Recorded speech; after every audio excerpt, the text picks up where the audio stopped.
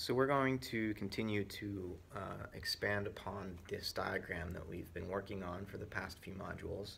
I'm going to try to show how Schelling really revolutionizes the whole Kantian approach, so much so that some have even said that he contradicts much of what Kant tried to do to set philosophy on a new course.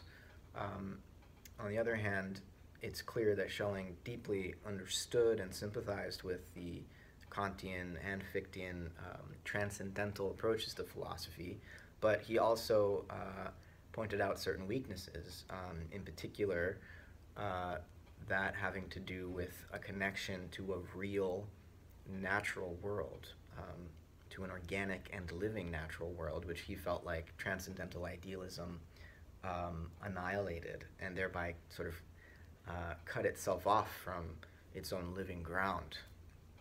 So you remember, for Kant, you've got the mind with its categories of understanding that allows it to know objects in the phenomenal realm of space and time, phenomenal or apparent nature, and that beyond the phenomenal realm is this noumenal realm. We saw then how Fichte sort of expands upon Kant by really radicalizing the practical angle rather than the theoretical angle. So Fichte was less concerned about knowing nature and more concerned about ethical relationships between one mind and another mind. So remember, for Fichte, it's as though the noumenal realm becomes another free agent that we enter into an ethical community with and perfect one another, such that eventually this phenomenal realm of nature is gradually dissolved, so that all that remains is a sort of stage designed to facilitate the realization of our freedom as human beings. Now, Schelling, of course, was not at all happy with Fichte's understanding of nature. Schelling wants to ground our mental activity in the activity, the living activity of nature. So for Schelling, we really need to start philosophy not with the mind, but with nature. Whereas Kant asks,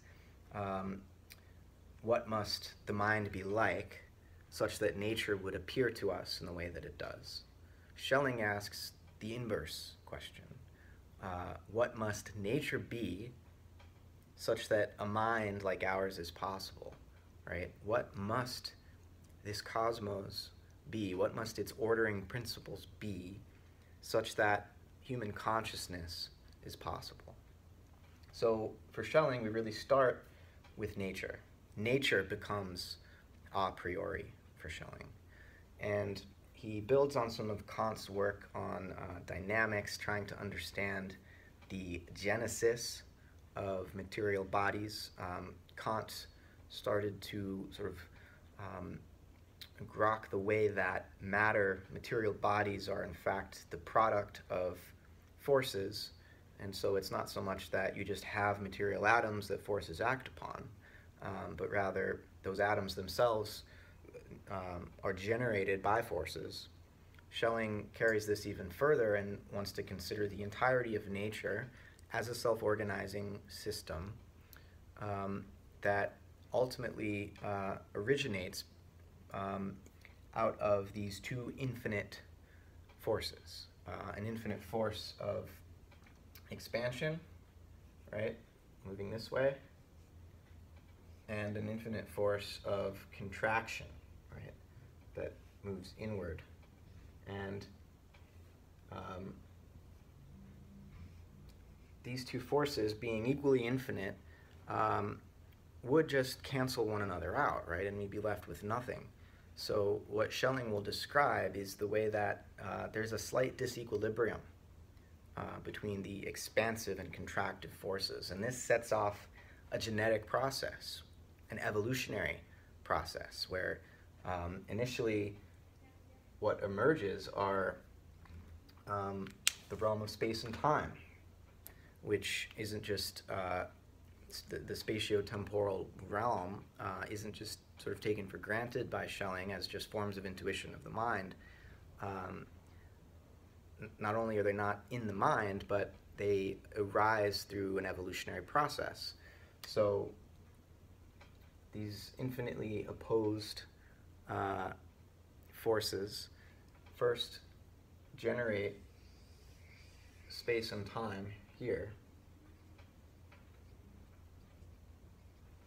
and then they remain in disequilibrium, right? So this process continues, and here gravity and light emerge. And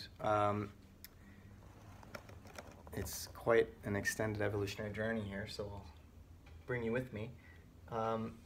And this process of what Schelling refers to as recapitulation continues through a series of stages.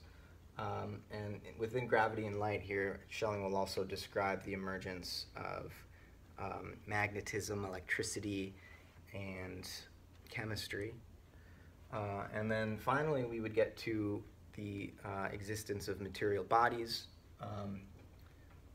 let's say atoms, and then eventually life emerges, right? So we have plants here, animals, and then finally the most potent and intense recapitulation of these infinitely opposed and sort of polarized forces that constitute nature as a whole leads through the series of stages to its highest potency, which is the human mind over here.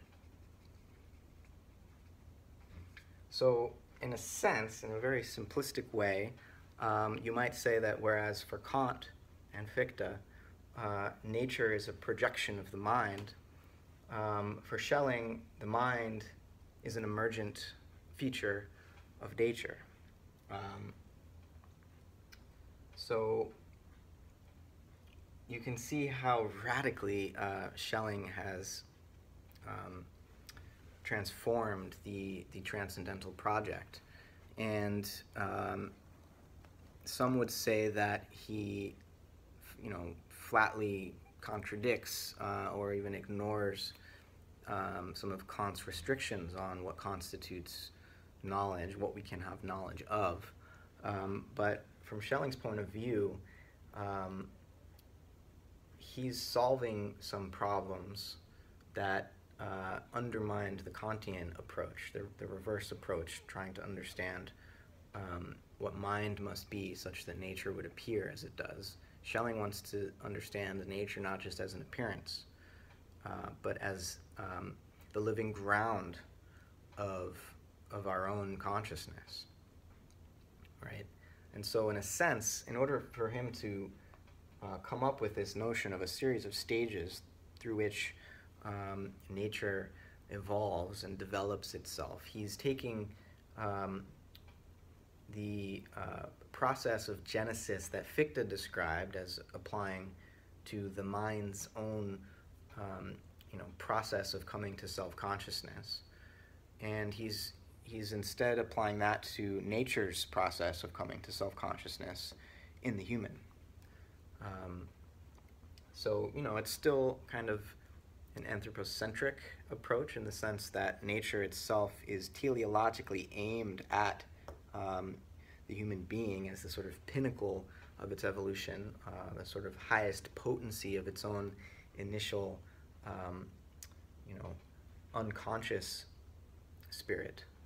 Schelling will say that nature is unconscious spirit, and the human mind is spirit become conscious of itself. Spirit and nature, though, of course, are just two different ways of looking at the same dynamic process, right? So, yeah, there you have it. I hope that helps elucidate what Schelling is up to.